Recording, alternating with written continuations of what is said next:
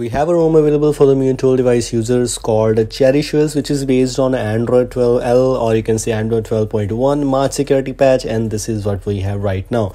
The ROM seems to be quite good performance, good Geekbench score. You have the MIUI camera pre-installed and a lot more things. So let's get started. Let's find out some things which you get in this one called Cherish OS. Of course, a ROM with some bit of customizations, good UI, some pixel props, and a lot more things. I think so might be a good choice for you if you want to try something different here. Let's move on to the default things here. The default launcher, as expected, the Pixel launcher, Android 12.1 goodies available, quick wallpaper switcher, looks quite interesting. Of course, I tried to enable some different wallpapers here and it was working perfectly fine. We have the Pixel launcher pre-installed as expectedly, and Google apps are already included. Don't need to install Google apps separately for that. So yes, might be a positive thing for you if you think about these things. This is what we have as a default launcher. If I move on to the quick settings panel, of course the new animations are there, looks quite interesting. By the way, in Android 12.1 I found animations are more smooth, more good if you compare it with the normal Android 12 version. It has the Android 12 Easter egg only, but still it's based on Android 12.1 or 12L if you want to talk about. If you move on and check out the app opening, app closing animation, speed, etc., it's good enough. It's actually good enough. It will not give you any kind of lags or slowness things.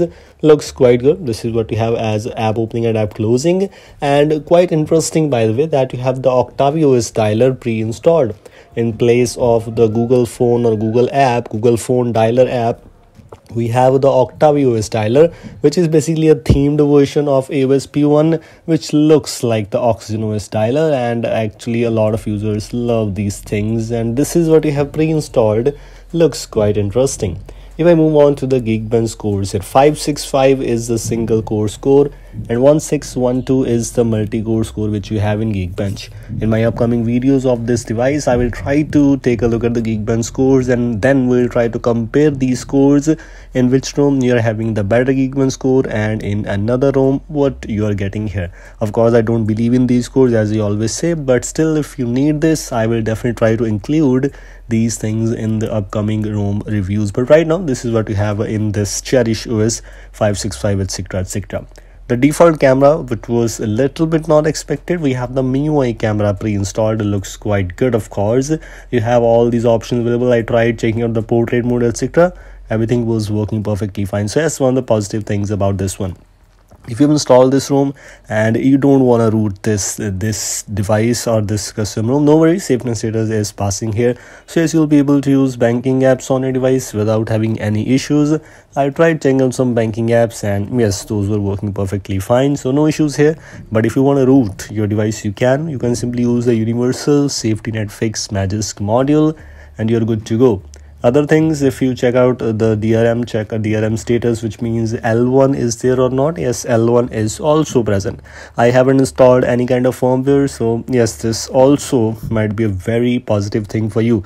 A lot of good things, positive things are already included in this one. Settings, UI has bit of changes available. In the past 2 or 3 versions we saw these changes, but in the previous updates the changes were not like that. But yes, this is what we have about this update. Monet theming was expected, it's there. I tried checking out the wallpaper colors. You have these options available which you have in the Pixel launcher kind of things. Looking quite good, a positive thing about this one. And another things, for example, the battery section, sound and vibration, security, we have the face lock, we have the fingerprint lock, we have the app lock.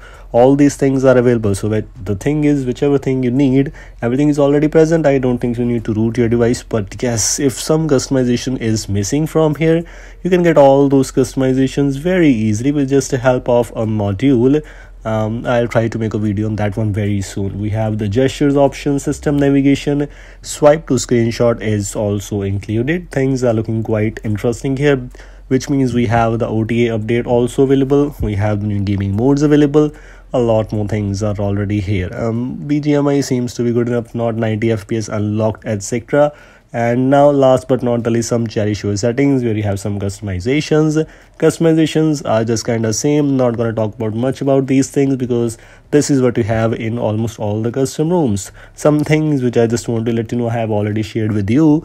These were things I just want to let you know. Link is in the description. As always, credits to the developers. Thanks for watching. I will see you in the next video. Goodbye.